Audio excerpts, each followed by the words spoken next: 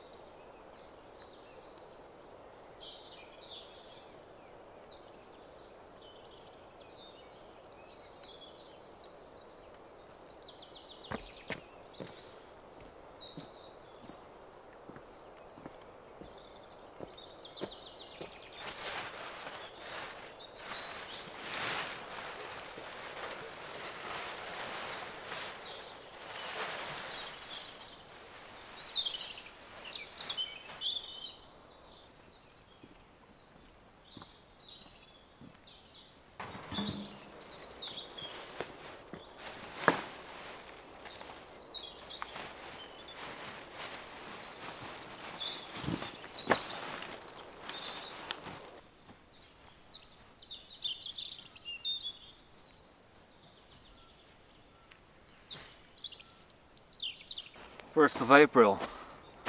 Starting pretty cold. It's freezing tonight. And some snow coming this weekend. Yeah, I hope the last snow. After that it warms up again, so it's probably gonna be fine. I haven't planted anything in the garden yet. So nothing's gonna be frozen. But it's not good for the trees.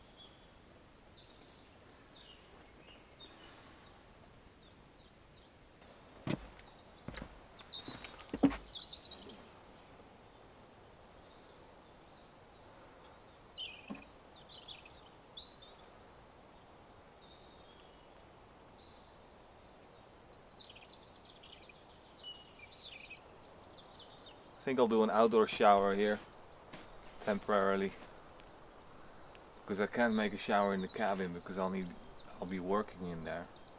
This cabin is a mess because it has all of my tools and equipment. And then I'm gonna build the cabin over there. It makes sense to move the boiler and the shower over there. In the coming months everything is changing so often.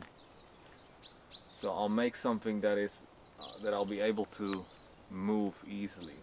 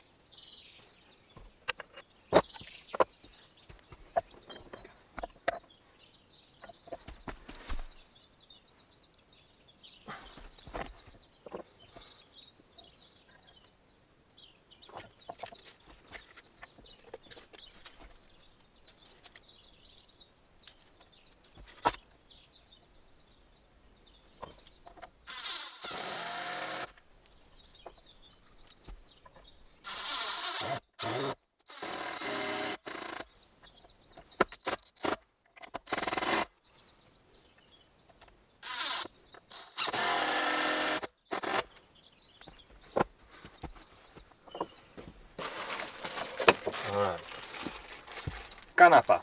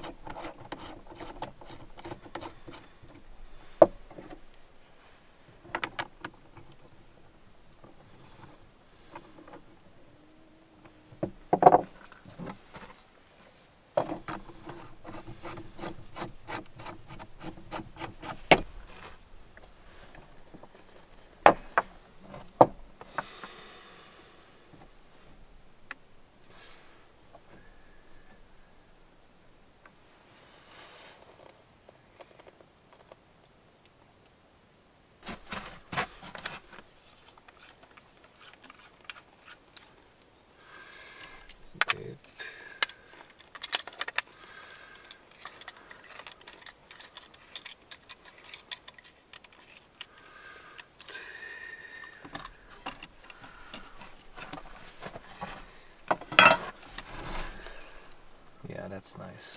Okay, so I need...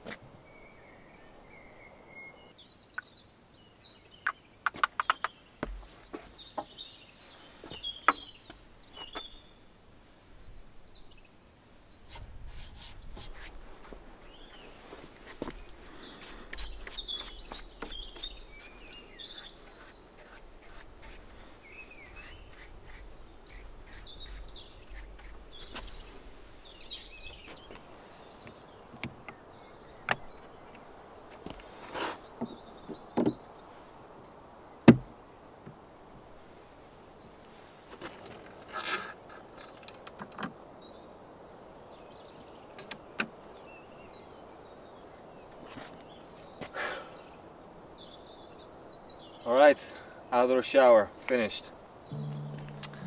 It's 15-liter electric boiler, solar powered, and yeah, I can put this wherever I want. Eventually it's gonna go over there. You know, once the cabins are finished, this could be a nice shower for people who come to camp here. But now it's my main bathroom, so see if it works. I need a longer power cable, so I'm gonna disconnect this.